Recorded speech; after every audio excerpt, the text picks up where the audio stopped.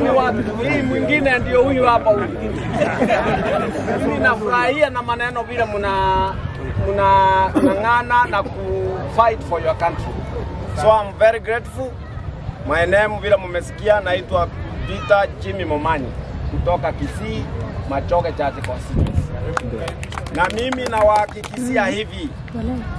Mukifika kwa papa mwambie tumtaki akikimbia Kisii kukampeni. Yule ni bedroom. Kwani wewe unaenda bedroom kufanya nini huko tena? Zile ni bedroom ya papa.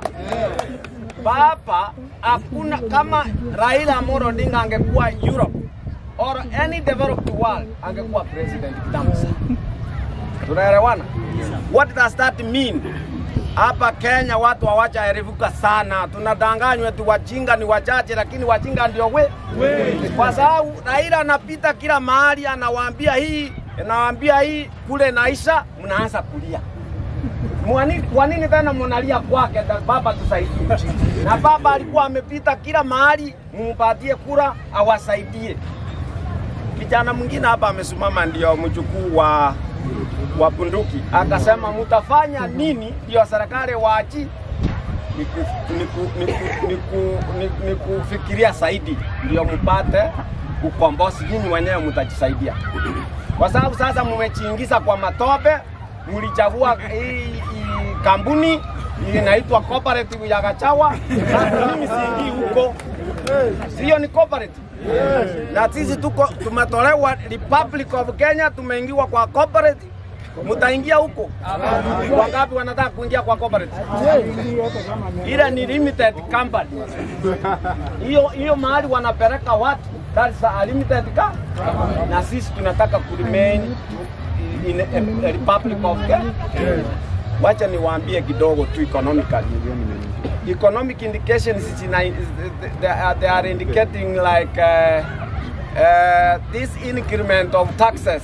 There is extraneous taxes zinaletwa na UDA government.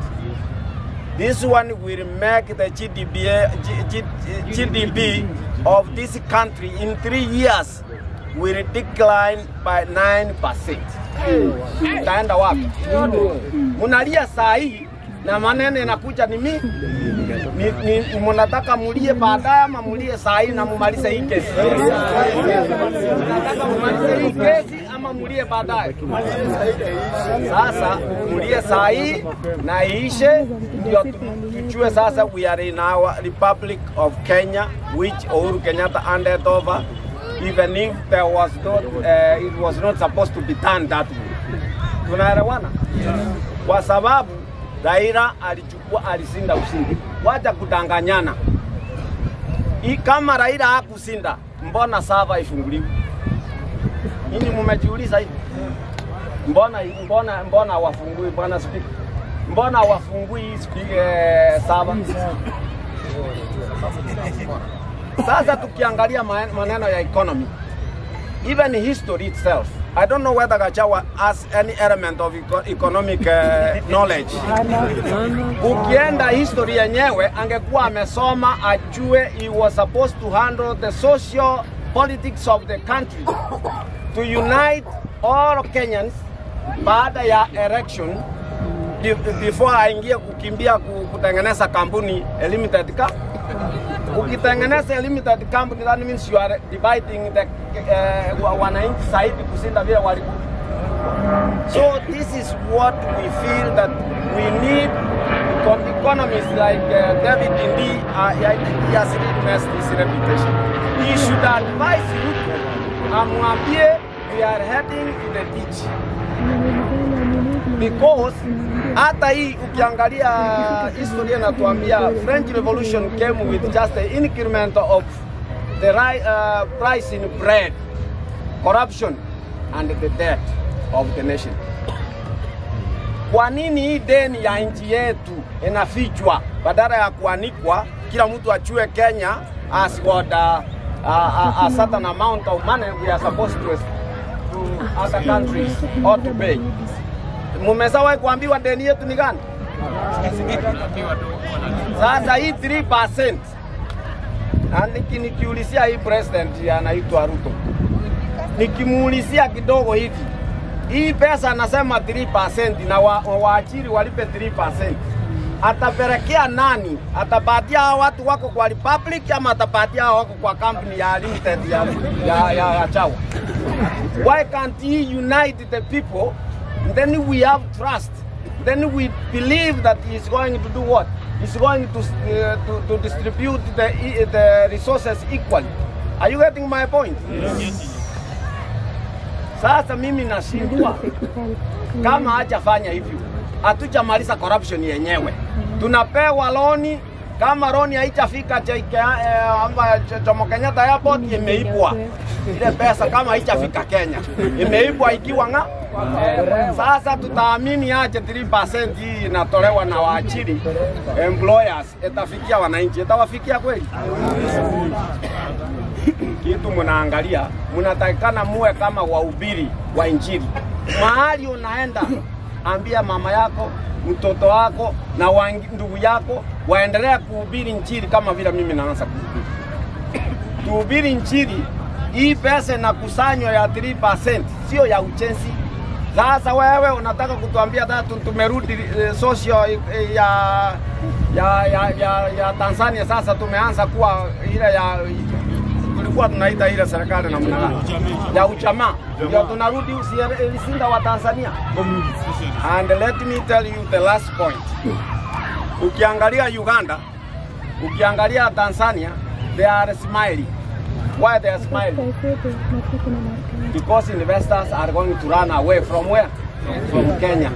Watakimbia huko kwa sababu taxes hii wanaongezewa itakuwa mingi na watalipa hiyo. Kitu ingine ya tatu, ambia Ruto mahali mnamuona ama ambiwe na media yoyote, about 200,000 people are going to be fired. Kwa hizi kampuni sote anataka kuwekea hii 3%. Sasa wewe tuseme wewe ndio investor, uwekewa huko na watu 200 umeajiri, na unaambiwa hawa watu 200 utawalipia wote 3%. Are you going to increase the number or to reduce? Which knowledge is he using now? Economic knowledge iko hapa kweli? Hapa iko. Because definitely people are going to be fired. Whoever had 200 employees, he will retain 100. 100 wataenda hii. And these people actually were paying taxes. Tunaelewana kweli? Yes. Tukiangalia mambo ingine ni ile mmesawa kuona, have you ever seen a country grown? It has developed because of increment of taxes. Which country is that? Singapore hapana. Wajua Singapore ilianza Ruto anaongea siasa yake akiwa juu ya gari. Mimi ni wakati bila nimekuwa mkubwa hivi niliona president wote wanaenda State House wanaongea kutoka huko.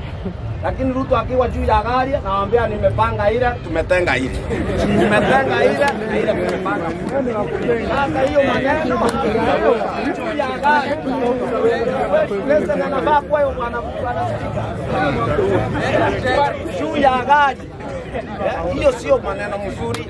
Kwa hivyo president tunamuomba aenda afikirie huyo Ruto aache kutenga. Sasa ametenga pesa, ameanza kutenga watu wengine tena.